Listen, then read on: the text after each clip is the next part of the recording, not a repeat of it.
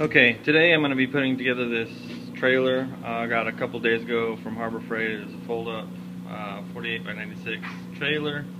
I'm not going to video the whole assembly, but I will take some short videos through the whole process. Just for the fact that I'm going to try to quickly put this together and see if I can get it to DMV to get it tagged and registered and whatnot. I don't know how that will go. We'll see, I guess. Anyways, yeah, this is it. That's all I'll be doing today.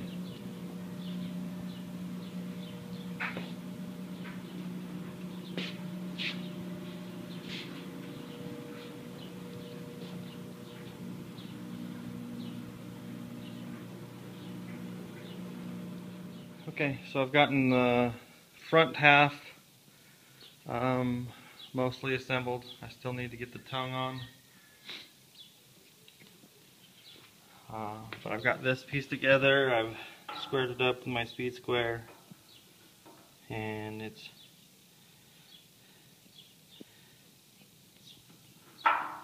off by just a hair, but I'm fine with that. I mean, it's really close.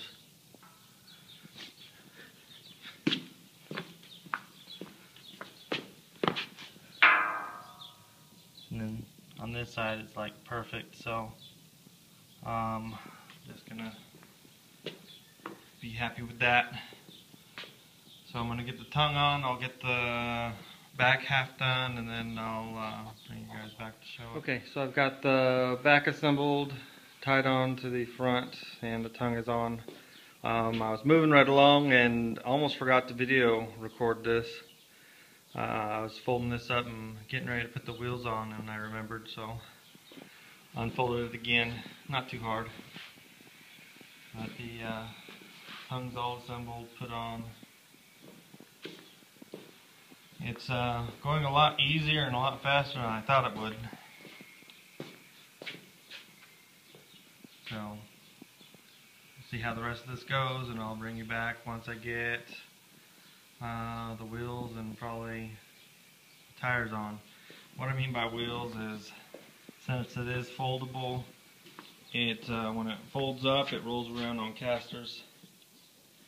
So I'm getting ready to put those on, and then I'll get the springs and tires and fenders on, and then I'll bring you guys back.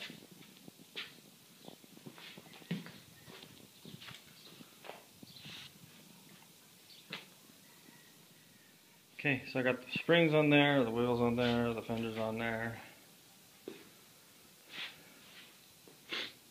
And I took the hubs off the tires because I have to tear them apart, clean all the bearings, and repack everything.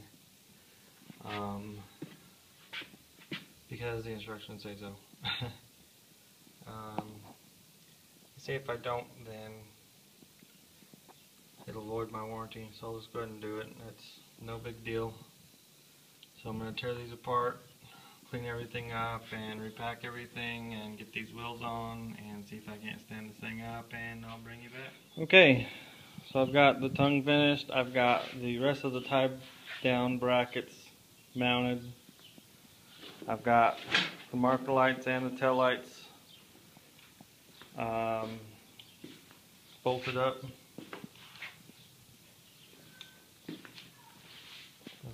As well as the license plate bracket. So now what I have left to do is the wiring, which should be fun. I hate wiring, but I can do it. So I will bring you back after I get that done. Okay, so here it is. It's all finished. I just finished wiring it up, and it's all done. It's all folded up because I had to make sure I had the right amount for the fold. So there's a little bit extra in here, as well as the other side. And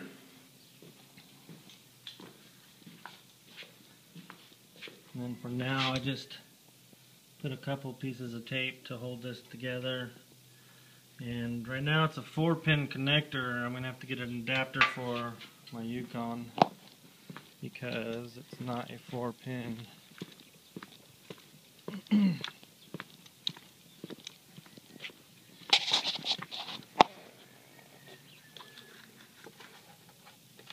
So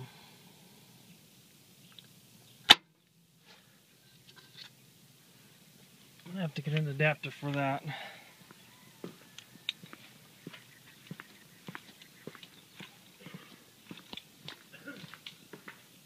But the build on this thing's done.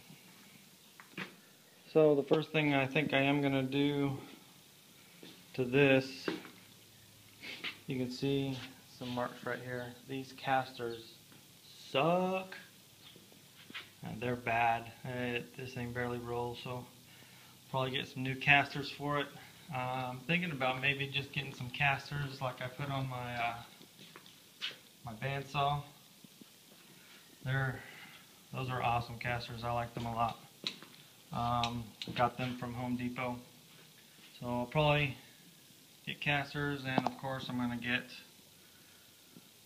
plywood to put on this. I heard the clearance for the fold